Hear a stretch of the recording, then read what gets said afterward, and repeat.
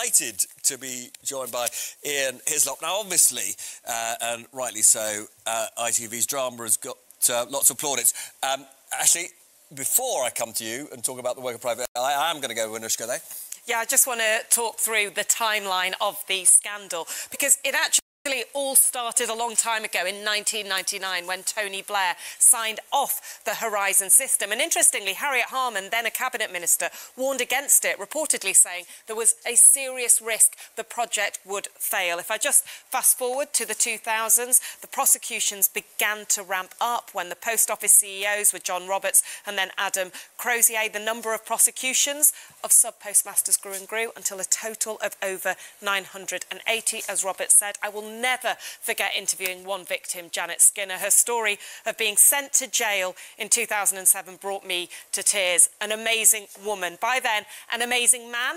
Alan Bates had flagged issues, writing to his MP in 2003. He got a reply from the Post Office Minister at the time, Stephen Timms, who said conflicts are contractual matters for the Post Office. When Computer Weekly broke this story in 2009 publicly, evidence suggested prosecutions were not meeting legal requirements. And then Private Eye, with their first story in September 2011, their relentless investigation was spearheaded by journalists like Nick Wallace and Richard Brooks. And you probably know that by then, Sir Ed Davey, now leader of the Lib Dems, was Post Office Minister. Initially refusing to meet Alan Bates, although he did later. He blames the Post Office for lying to him. He is one of 17 Post Office ministers since 2000 and 16 business secretaries.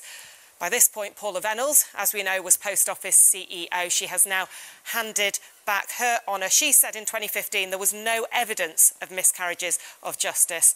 By 2017, 550 postmasters brought a case to the High Court, which was settled for £58 million, and in total they have paid out £138 million to 2,700 postmasters. Thanks, Anushka. So, Ian, it's 12 years, maybe longer, since you and Private Eye started noticing what incredible incompetence there was within the Post Office. Yeah, but I also think that's generous incompetence. I think it is sort of willful lying when they knew the truth. And obviously, and miscarriages. Why do you think it has taken 12 years? What does it say about our system of governance and government that it's taken 12 years to get to a point where maybe there'll be comprehensive pardons, maybe there'll be proper restitution?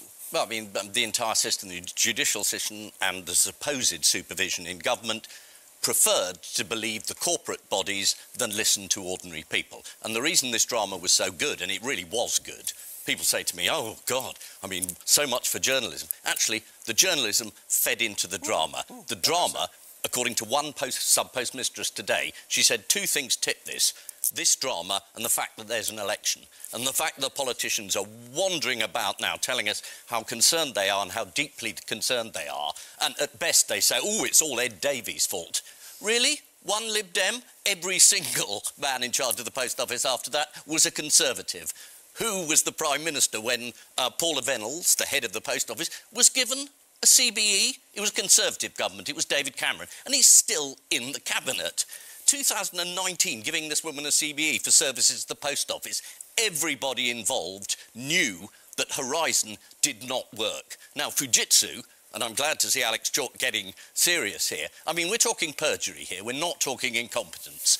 They stole the money from the sub-post mistresses. They stole their money and they put it back in the system. Now, that money has gone to fund Post Office bonuses and Fujitsu's profits. The government has continued to employ Fujitsu. What we need to do is say to Fujitsu now, we want compensation from you. How about £1 million per sub-postmaster or mistress? That amounts to £1 billion, which is nothing compared to what the taxpayer has paid out to Fujitsu. It is absolutely disgraceful, this. And I'm going to rant now because there isn't much time. The idea that people are saying, guilty people could make a lot of money. They've already made a lot of money. People in have got more Fujitsu, time, people in the because post we are office. coming back to you in just a couple of minutes, so you have got more time. I should point out that there is a statutory inquiry going on. Yes. And I think we probably have to presume until we've got the verdict. No, you've got the judge's verdict in the biggest miscarriage ever. It is certainly he made the case. It absolutely it is clear. certainly the case. It's as fun I think I've interrupting you, Robert. It is certainly the case. Having looked at the judgment, that there are huge questions to be asked about what Fujitsu disclosed and why they didn't disclose. And there is no reason for any of your lawyers to have a heart attack. We're not having a heart attack. We're not having a heart attack. We're not having a heart attack. Under no circumstances will I have a heart attack on air about something as interesting as this. Now, don't go away, because, believe it or not, Ian, in lively form, will be back, and so will Jess and Jake.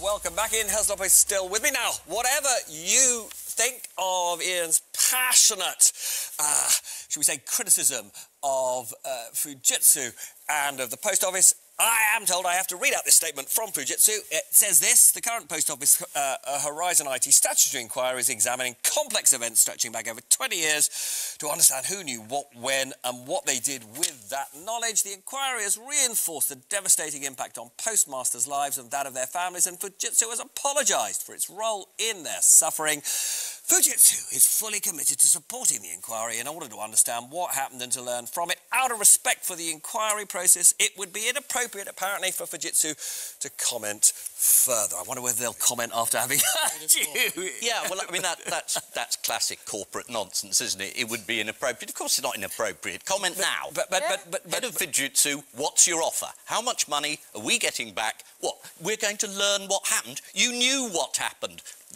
The judge made it absolutely clear that this money was stolen. We do need to move on, though, to another aspect. Yes. You pointed out that quite a lot of people, for their presumably party political reasons, have decided to have a go at Ed Davey. But how many reputations are going to be ruined by this, in your view? Oh, loads. Right the way through, from the judge who refused to look at the original brilliant article in Computing Weekly and just said, no, this isn't right, I know the computer's right. I mean, it isn't that people think computers are always right. They were told by human beings who knew perfectly well that there was a blip in the system, that the system was working. It was robust. It was perfect. It wasn't. And this presumption of innocence was serious people who sit on boards and are in charge of things know what's right. Ordinary people, i.e. sub-postmasters and mistresses, must be lying. No matter how many people said, look, we know these people. They run our village. They are really good people. They weren't believed. And it took so long. That is astonishing. How do you... Because among the many issues that I find incredibly difficult to get my head round is how you can have an institution like the Post Office that knows that sub-postmasters are sort of really valued members of their community and have been for decades and decades, how they can suddenly think that they've been invaded by a bunch of crooks. It's so weird. I don't think they did think it. That's the problem. Is that they maybe thought it at the very, very early stages. You should, as a constituency MP, you'll get a case in and you'll think, oh, I'm not sure about that. And then you get 4 more that sound really similar and you start to think, this is getting to a critical mass. There's an issue. But they lied. There was no critical mass. But they told each one of them, this is really important, they told each one of the complainants, you are the only complainant. One, yeah. And that is straightforward fraud. So I think the real thing, the point is, there was a mass cover-up by the Post Office, and as far as I can tell, to some extent, the civil service were complicit. And there was a mass cover-up. And I mean, actually, the real thing that we should be talking about is, I know Porter Vanels has given up her CBE. I'd like to give it back to her, because I want to see her stripped of her CBE, and I also want all of those bonuses that were given for high-performing post office managers. With your record on the honours system. I mean, well, my record, can we I don't have a record on the honours, then? but I would like to see those bonuses and performance-related pay stripped away. We did very. I mean, you're certainly right, and I do think it's a fundamental. I do think it's a fundamental issue, which again I'm slightly surprised isn't being debated more. Allegedly, this management, including, you know, Paul Reynolds, turned the business around.